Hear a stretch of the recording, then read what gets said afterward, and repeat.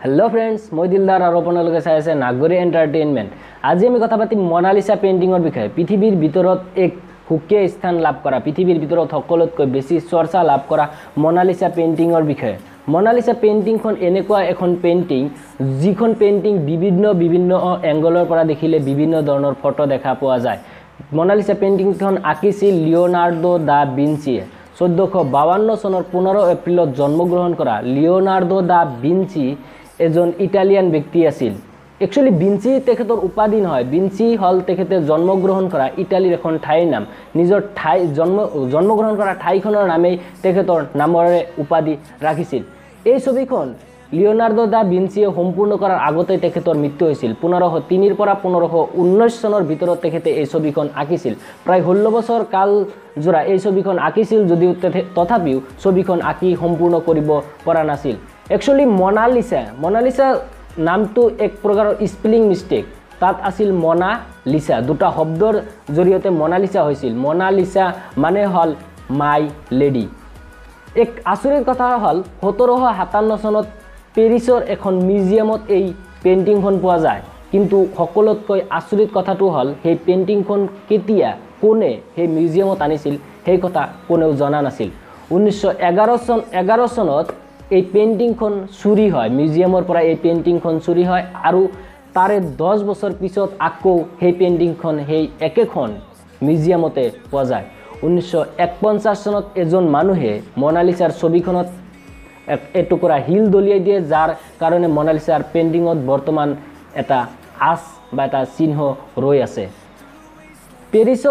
পেৰিছৰ যিখন মিউজিয়ামত মোনালিসা পেইন্টিংখন ৰাখা হৈছে সেই মিউজিয়ামত এই ফটোখন এই পেইন্টিংখন ৰাখাৰ কাৰণে এক বিশেষ কোঠাৰ ব্যৱস্থা কৰা হৈছে, শীততাপ নিয়ন্ত্ৰিত কোঠা, যি কোঠাখন নিৰ্মাণ কৰাৰ বাবে প্ৰায় 50 কোটি টকা খৰচ কৰা হৈছে।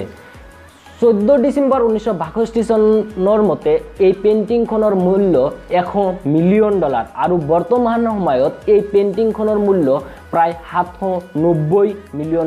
গতিকে এতিয়া আপোনালোকে ভাবকচোন এই পেইন্টিংখনৰ কিমান মূল্য বা এই পেইন্টিংখন কিমান দামী।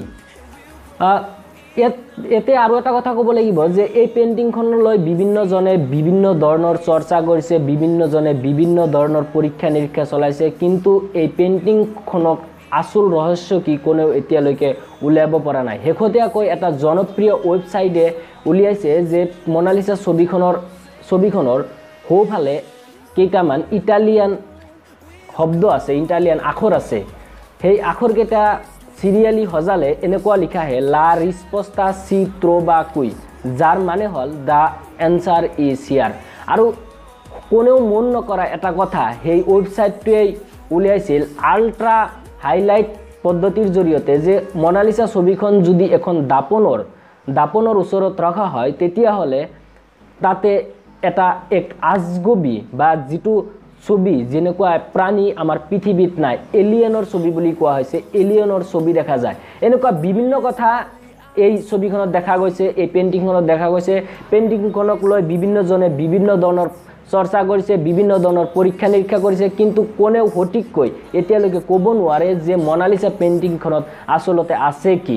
মোনালিসা পেইন্টিংখন পৃথিৱীৰ ভিতৰত বৰ্তমানো এক সুকীয়া স্থান লাভ কৰিবলৈ সক্ষম হৈছে। ভাবি লওক এটা কথা, কল্পনা কৰক, $790 মিলিয়ন আমাৰ ভাৰতীয় টকা হিচাপে কিমান হ'ব?